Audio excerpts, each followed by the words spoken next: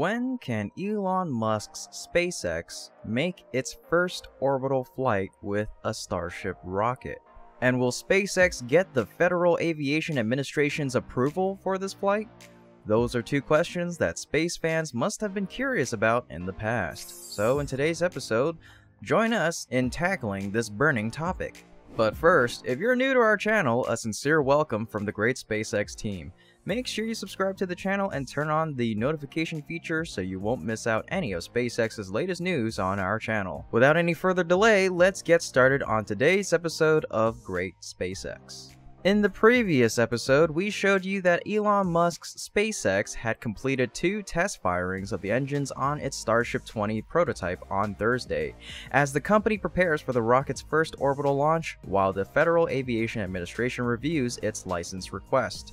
This was a major hurdle for the spacecraft ahead of its first orbital flight test, which SpaceX had previously stated would likely happen within a couple of months.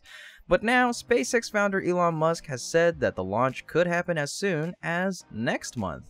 Musk tweeted after a successful static fire, "If all goes well, Starship will be ready for its first orbital launch attempt next month, pending regulatory approval."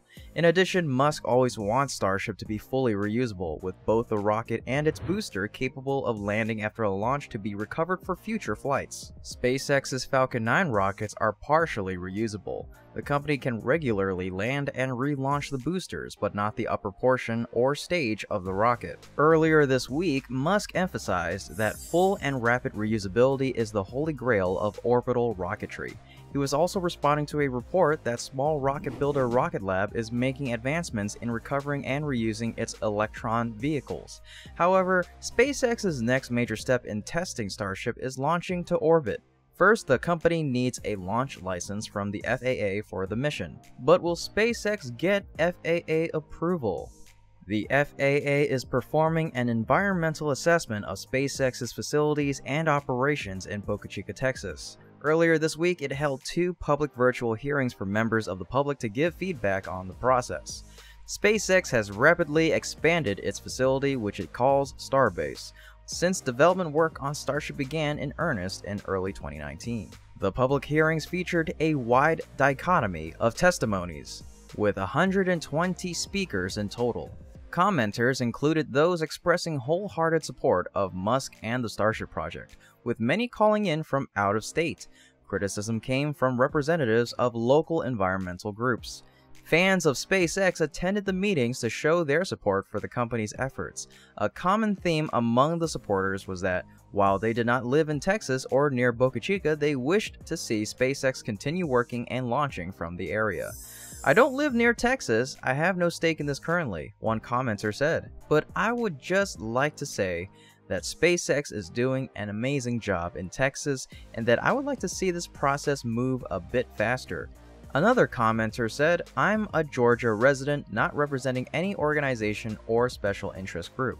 I'm speaking on behalf of my personal capacity as an enthusiastic supporter of SpaceX and a supporter of the human enterprise to push mankind's boundary beyond Earth." Some fans of the company argued that SpaceX is bringing jobs and economic growth to Brownsville, the city next to Boca Chica, but most talked about being inspired by the company and their belief that Starship work must continue so that humanity can become a multi-planet species. A common term used by SpaceX CEO Elon Musk. SpaceX's Starship system has yet to carry passengers or reach orbit, but the company hopes to fly people on the vehicle to Mars someday. SpaceX also holds a contract with NASA to develop Starship as a lunar lander that can take astronauts to the surface of the moon. Some who identified as residents in the area also expressed support. "I love you, SpaceX, and I love you, Elon Musk, too." Another woman living in the area noted that she slowly but surely have watched a rocket rise from the dunes of the beach, and it's been an honor and a privilege to be able to see something magical created out of this world. So, what do those who oppose SpaceX say?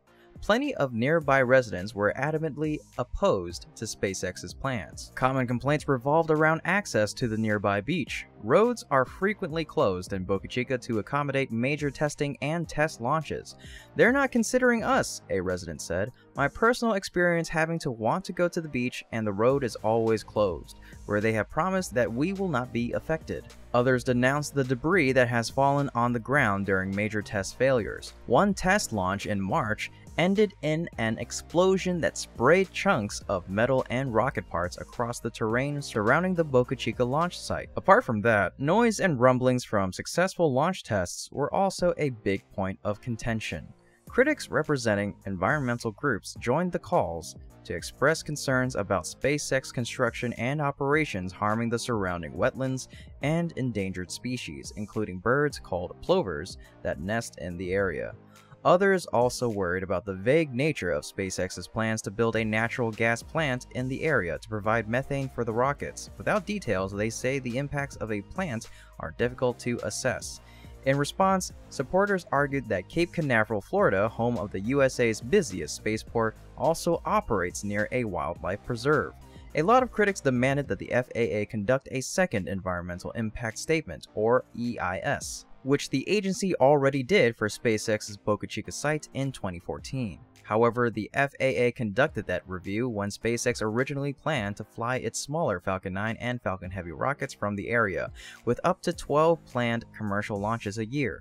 Starship is substantially bigger than SpaceX's other rockets and still has years of development ahead. The FAA says the company plans to fly Starship up to 20 times a year during flight tests in the early years of development. The FAA says it will weigh all comments equally, including the ones submitted in writing. After evaluating all of the feedback, the FAA will respond and incorporate them before publishing a final PEA sometime after the comment period closes on November 1st. The agency could release a finding of no significant impact, or FONSI, for SpaceX's launch site before continuing on with the launch licensing process. Or the FAA could decide to conduct another EIS, a choice that would certainly prolong SpaceX's plans to conduct an orbital launch from Boca Chica as soon as possible. There are still a lot of legal issues involved for SpaceX to receive FAA approval, but we can still hope that the Starship orbital flight plan will go according to Elon Musk's predictions, specifically at the end of November. And that's all the information we have for you today. Do you think Musk's prediction will go through as planned, or do you believe there's going to be still more hurdles to jump through? Let me know your thoughts in the comments down below. If you like what my team and I are doing and would like to help us with a little nudge, you can become a patron through our Patreon link in the description below. Think of it as buying us all a round of coffee for a job well done. Everyone's support will be the motivation for us to create more quality content. Otherwise, thumbs up if you enjoyed today's episode, subscribe if you haven't already, and be sure to hit the bell so you won't miss out on future episodes of Great SpaceX. And be sure to leave a comment about your thoughts. We always get a kick out of reading them. As always, this is Kevin, and my team and I will see you next time.